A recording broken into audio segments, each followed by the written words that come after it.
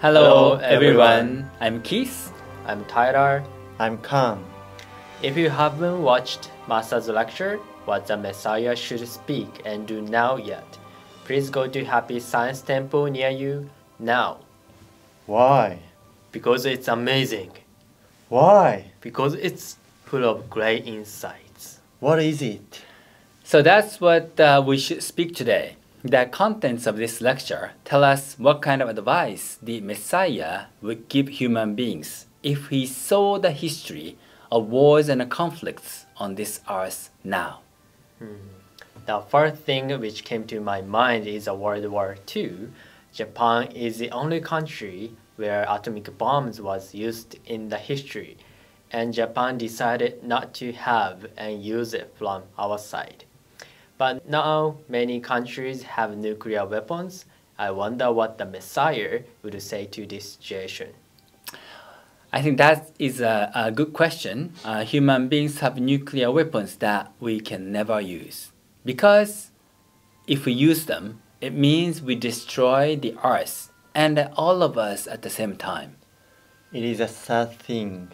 I believe Master Okawa teaches us in this lecture that because we human beings step into the place where we might destroy the earth with nuclear weapons, space people or aliens had a chance to visit the earth since then. What does it mean by that? There is a space agreement. If ones on a certain planet try to kill each other or destroy the planet, other space people can intervene the star. However, if everyone is loving each other on the planet, no one can do that. But of course, there are space people with good intention and evil intention. So we can't discuss as they are all bad or good. Another thing we should emphasize on from this lecture is the tyranny of Chinese Communism Party because of communism. Yes, I was impressed by the master's words, saying that what Chinese government is doing right now is to try to export communism all over the world to control centrally. That is what is happening, such as Myanmar's coup, Afghanistan's confusion, Sudan's coup, and so on. And surprisingly enough, Islam groups are there to help CCP. How do you think about helping Chinese Communist Party abusing and killing Uyghurs with Islam belief, taking not only their language but also organs, etc.? What makes other Muslims be able to cooperate the Chinese government and shake hands? If it is because of money, that is not religion anymore.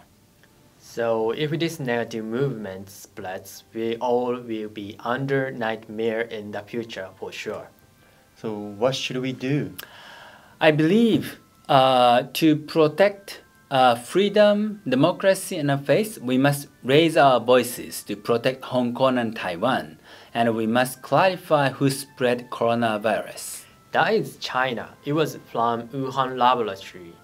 What is wrong about communism is that they affirm the violent revolution. That is not acceptable. They can kill anyone they don't like. That is like reptilian way of thinking. And secondly, communism takes away working spirit. Communism hates wealth and it takes money from the people or company that creates jobs and wealth. Then they distribute to the others.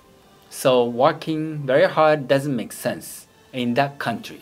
All those certain people who are in the high position of the party have power to take money and become rich.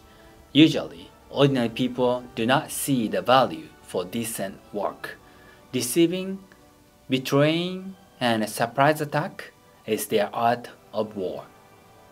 Lastly, they don't have faith in God or Buddha. They think they are God, or he thinks he is a God. If he thinks he's a God, basically people cannot do anything but bear. In this sense, their God is Marx, Mao Zedong, and Xi Jinping. Yes, that is what is wrong now. Anyway, the message in this lecture is so clear. Justice will be established. evil will be defeated.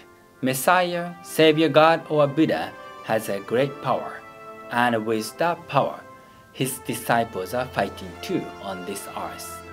We can be David, who fought Goliath. Yes, we are David destroying communism as a pleasant devil.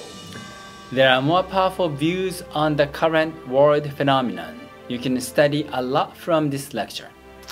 Please contact us if you want to learn. See you next time.